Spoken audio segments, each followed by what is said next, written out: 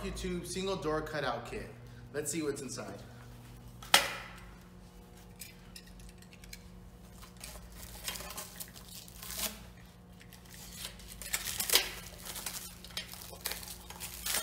Now, we have two CTTs that you'll have to cut to fit for whatever single door size you have.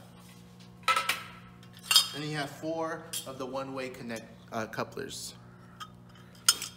The first step is to take your VTs and position them for the cutout width of your door. These VTs are included with your module, so you use the ones that you get with your module and position them wherever your single door is going to be. So our cutout width of our door is 14¼ inches. Now we're going to space these apart 14½ inches. We want to leave that quarter space for some wiggle room. So now we'll cut these 2 CTTs to fit between these 2 vertical tubes. Now we're going to use our chop saw to cut the steel.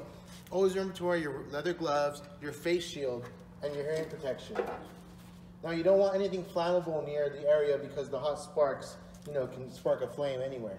Now you're going to take your tape measure and line it up with your tube at your cutout width. Now usually you'll have a vice clamp right here with your chop saw, but I've been doing this for years, so I'm just going to go ahead and do it with my hand.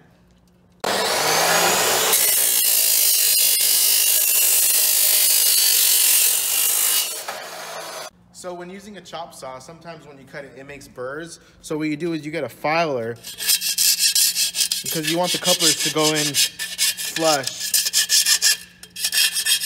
So now once the CTTs are cut, we'll put them in the one-way couplers. And we'll screw them in. Don't forget the shoot technique.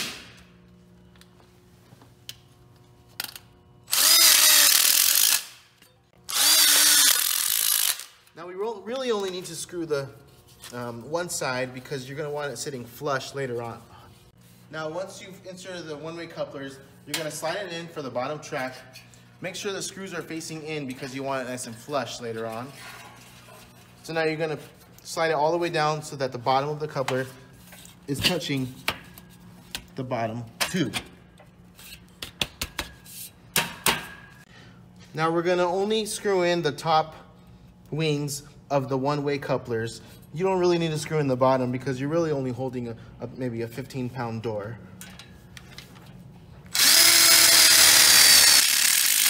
Now that we installed the bottom tube, we're going to take our actual door, we're going to rest it on the bottom of the tube, and then we're going to install the top track and rest it just over the top flanges of the door. And then now we'll get our sliding clamp, clamp this down, and then we'll screw in the top wings of the bottom, the top tube.